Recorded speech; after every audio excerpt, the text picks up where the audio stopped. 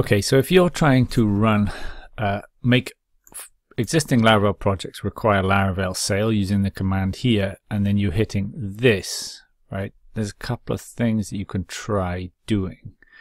Now, in this case, I'm getting this enable PHP's fileinfo extension, or install or enable. So I've come to this post, looks pretty good. Let me bring it over, and it's got a few things. Find your PHP installation, look in the X folder, make sure PHP fileinfo is present. Okay, so mine is in here, just in C drive, and I put it there. And you've got the ext. Let me just bring that over. Oops. So, okay, so what am I looking for here? Sorry, the PHP fileinfo. It is there. Okay, fine. Next one.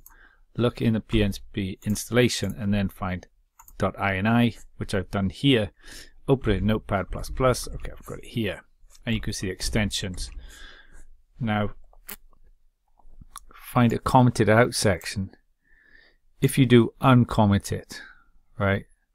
But if not, just add that line. So let's come back over. So we're looking for PHP fileinfo.dll in here. And let me see if I do that. Okay, they're all DLL. Sorry, this is me doing this first time. Try not to laugh if you know what you're doing, because I don't, but I'm trying to figure it out as I go. PHP fileinfo. Alright, let's see.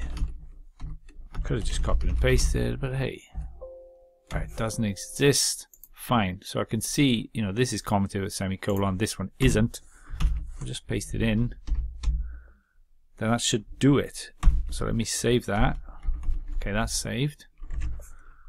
And let me close that file down. And just said really restart your Apache Web Service. Okay, so let me just pause as I do that a moment. Alright, slightly worryingly, I'm not even sure what my web service is, so I'm just going to try and run the same command and see if it's going to work this time anyway. So I've just saved the file at this point. Hopefully it'll get past this.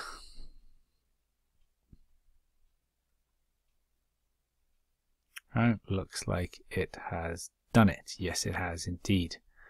Great. Okay, so that solves that problem. I hope you found it useful, and see you again soon.